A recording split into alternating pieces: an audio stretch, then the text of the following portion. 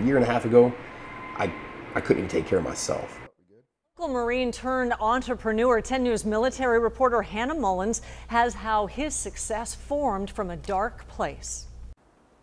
His clothing line is called Risen Through Pain, and that is exactly what he's done. It's kind of rough. Brian Craddock has been to war and he's seen combat. So when he went to the Western Pacific in 2015, it was supposed to be easy. I was gone for Christmas, New Year's, Thanksgiving. I missed them all. The hardest part hit when they were about to head home. Supported the earthquake in Nepal. Were you with Vengeance? I was already good. So that was another hard one.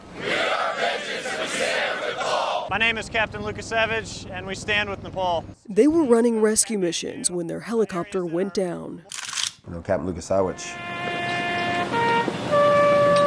Captain Norgren, Captain Christopher Norgren, Sergeant Johnson. Sergeant Johnson. It's really close to Eric Seaman. Sergeant Seaman. He was the best dad.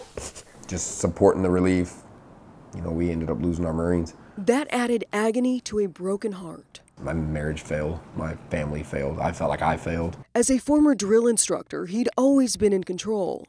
And everything was spiraling out. I didn't know where I was sleeping next. I was staying at friends' houses. He'd lost his home, and between legal fees for divorce and a court battle for custody, he was down to his last dollars. I wanted to do it right to begin with, so I took grocery money, dropped out on my trademark. He scraped together what little he had left and made 20 shirts. Sold them out of my truck. Now he can't stop selling, and having gone from homeless to a high-rise, he's a man his son can look up to. It's probably the best feeling I can ever imagine because my life's on track. I'm helping others. He gives extra shirts to homeless vets, and he won't forget the pain woven into his success because it's still there. Which is hard. Hannah Mullins, 10 News.